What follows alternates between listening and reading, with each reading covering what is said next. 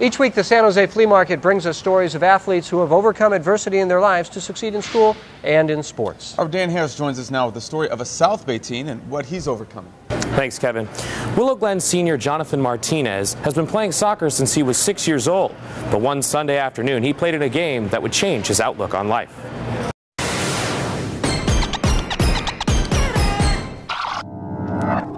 The score was 3-0. The turf was hot and sticky. Santa Teresa sophomore defender Jonathan Martinez and his club team were looking for a spark. I just remember my coach telling me to go forward, and I was like, I don't play forward.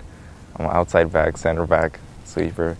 I ran into the guy. He ends up kicking the ball right into my stomach or my bladder. The pain from the shot persisted for 4 days.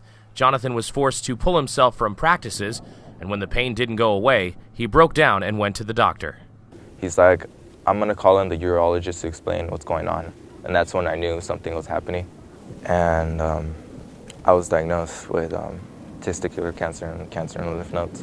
The doctors told Jonathan he was stage 2B, and his tumor was the size of a quarter. 3 days later, Jonathan would undergo the first of 2 surgeries. My parents just told me, you know what, like, you have to be strong. You can't just quit on yourself right now, because we're gonna overcome this together.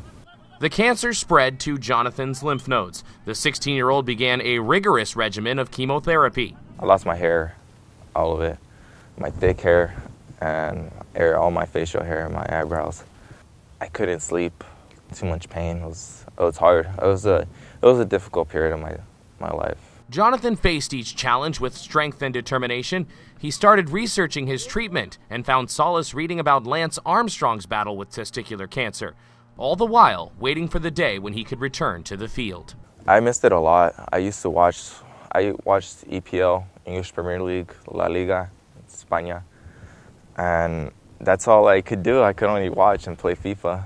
I'm trying to visualize the hardest thing I've gone through as a young kid, and can't even compare. It's not even worth mentioning. You see how he fought through that and keeps a positive attitude. He's got that will and that drive to succeed in everything he does now.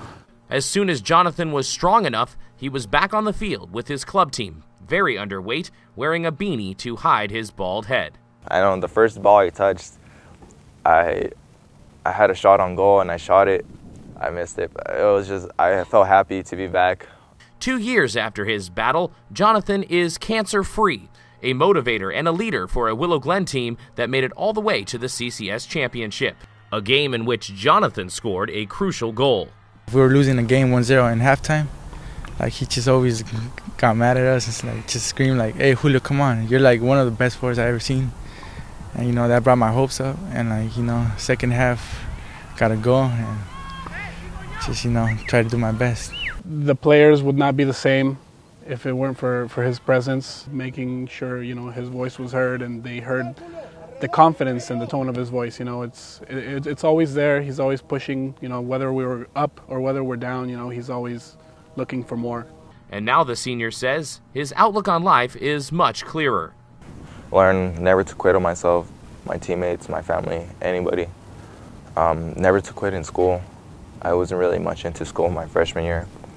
I want to teach kids how to never quit on themselves, get my story out to them. That's my goal.